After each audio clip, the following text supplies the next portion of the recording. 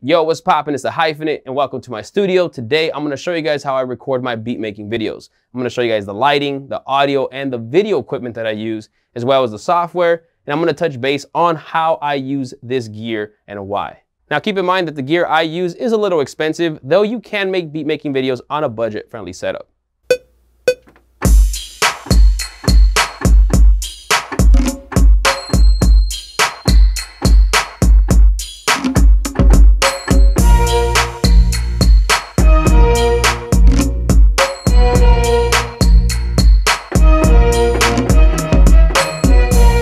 So first, I'm just gonna go over all the gear that I'm using, and then I'll break down how I'm using them.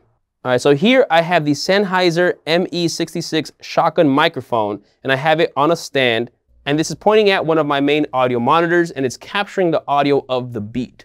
My primary audio monitors or speakers are the Yamaha HS8. All right, so the Sennheiser mic uses XLR and it is powered by battery. It doesn't need phantom power, though it can operate on phantom power, but I'm using it on a battery. So when I have the switch on, then I have an XLR coming out and it's going to a 3.5 millimeter input here. Now this 3.5 millimeter jack is going into the Hollyland Lark 150 transmitter. This is one of two transmitters for the wireless microphone system that I use that is the Lark 150. So I have transmitter here. The other transmitter is actually on me. So right here, I have a lavalier mic that's actually transferring my audio to the receiver. So we have the shotgun mic and we have my audio being split into two separate channels, one on the left, one on the right, and they're both going into this receiver here. So this is the receiver for the Lark 150 setup. This allows me to have two systems going in together.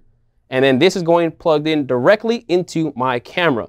I'm using the Sony a7S III to actually capture the video. And the Lark 150 is transferring the audio from the two wireless transmitters into the camera directly. So when I'm making my beats and I'm talking to the camera, I'm here on this chair and then facing the computer, the keyboard, or towards the camera. I do have the shotgun mic here on this stand pointing at the monitor. And again, it's a wireless setup, so I don't have any wires running across. And then here I have a tripod, the iFootage tripod that holds my a7S III. And then I do have a heavy duty light stand, which is holding my Aperture LS60X light. And then I have that at a 5600 Kelvin temperature, though the light is bicolor and I can actually change it to any color temperature. I choose to go 5600 Kelvin. And it is being powered by a V-mount battery, a rechargeable battery, so that I don't have to worry about any cables. And now for a modifier on the light, so that it makes it more soft, so it's not a harsh straight light from the light to my face, I'm using the Aperture Lantern. Now this is actually really dope. It's super, super soft and it does wrap the light around very nicely. Now to touch a little bit more on the settings of my lighting here, this is the only lighting source in the room. So all the house lights are turned off. I only use this light, and this big, huge modifier softens the light pretty evenly on me. Does have some shadows on me because it's a single source, but it's very pleasing and has a nice pop. The Aperture LS60X light that I'm using is actually pretty powerful and can get really bright. Here, I'm actually using it only at 5% output power. Now, like I mentioned earlier, I'm using the Sony a7S III camera. For the lens, I'm using the Samyang 24mm f1.8 autofocus lens. It's a new lens for Sony. It's awesome, actually. Works really well.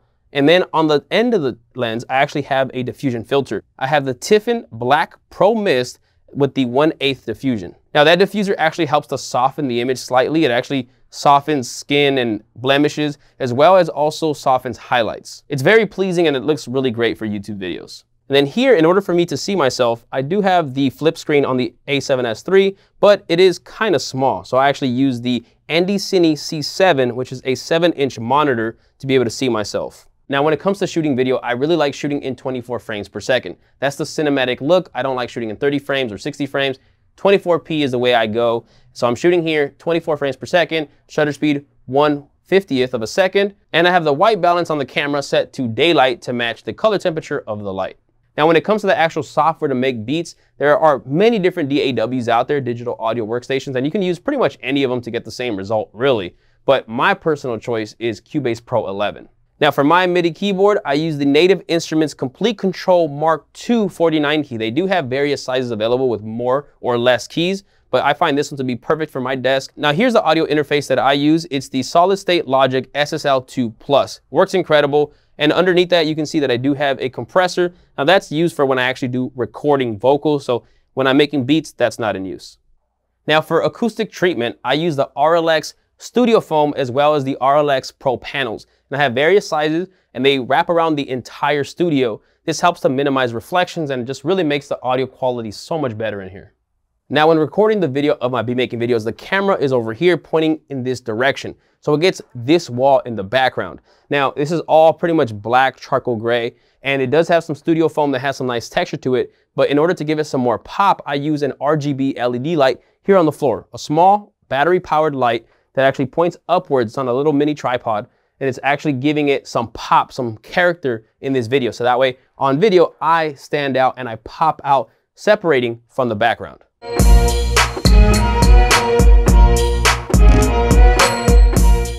This is the G1S RGB Pixel, and it's very affordable, and I have it on this little plastic tripod with a little ball head, so I'm easily able to put it on the floor pointing upwards. Now, when it comes to recording the audio, you're probably wondering why I have the shotgun mic pointed here when I already have a lav mic on me, as well as I have sounds coming into the computer. I could just capture my screen and the audio of the beat making process on the computer. Now, that's something you can definitely do, but the reason I don't do that is because then you're capturing a higher quality sound. I actually do this purposely to kind of degrade my audio. So that way when I actually put up my beat making videos and you're hearing all the individual pieces, the kicks, the snares, hi-hats, the piano, pretty much any instrument or any piece that I'm actually making, you're not getting the full quality audio.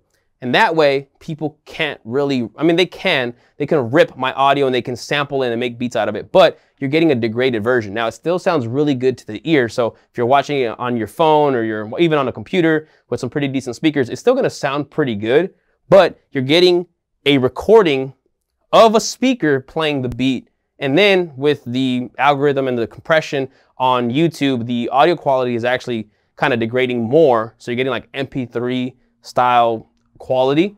So you're getting even more downgraded. So really it's kind of like my way to make it harder for people to put out quality audio using my audio.